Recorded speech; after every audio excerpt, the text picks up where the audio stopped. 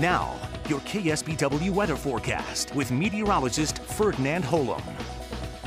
Hi everybody, welcome back. We'll do a little check of our national weather again, international weather, tropical weather. This is Tropical Storm Franklin. Yesterday became a hurricane, a Category 1 storm, as it moved across the Bay of Campeche and then gathered energy, and then there it is right now. But now, again, it's been downgraded to a tropical storm, 40-mile-per-hour winds.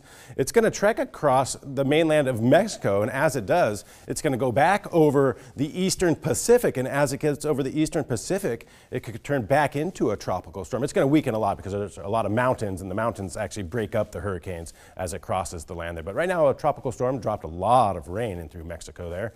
Alrighty, let's move on to our national weather here. A lot of showers and thunderstorms moving across the Rockies onto the plains. There's an area of thunderstorms moving through the Great Lakes. There's that front moving offshore of the southeast. Look down here, this area of thunderstorms right here. It kind of dissipates, though, as it moved over the Gulf of California there.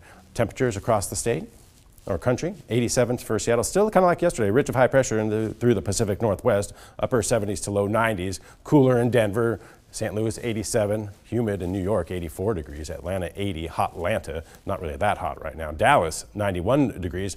And then for us, of course, there's that area of low pressure right there spinning up, and then of course up and down the whole California coast, we've got the low clouds in play. So again, temperatures at the coast, pretty benign, 70 San Francisco, 70s down the Southern California coast. You get into the San Joaquin Valley, only one triple digit there for Redding, everybody else into the middle to upper 90s. And then for us, Ben Lomond, 86 degrees this afternoon. Lots of sunshine once the low clouds mix out. Santa Cruz 75, 70 for Salinas, Monterey coming in at 64. Inland numbers, very comfortable, 78 for San Jose, 86 for Gilroy, Hollister 82, 81 Soledad, King City coming in at 84 degrees. Here's your KSBW 8-day forecast.